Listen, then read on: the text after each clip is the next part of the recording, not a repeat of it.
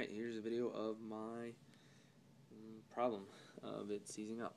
So here is the piston, and it does seem to have score marks on it, but when I roll my finger over it, they are smooth.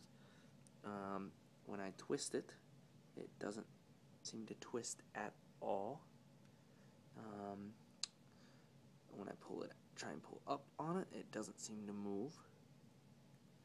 And then when I go side to side, it is only moving on the wrist pin right there, which looks to be okay.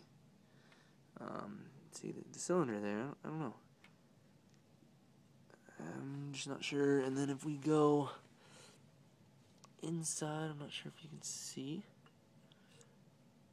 Doesn't look to be. I'm just clueless as to why seized up on me. I kept doing it, but it didn't. It didn't completely seize up. So that's me troubleshooting. So could be just the piston. Rings, they don't feel too tight. When I pulled off the cylinder sleeve, slid right out, no problem. So we can go take a look at that real quick.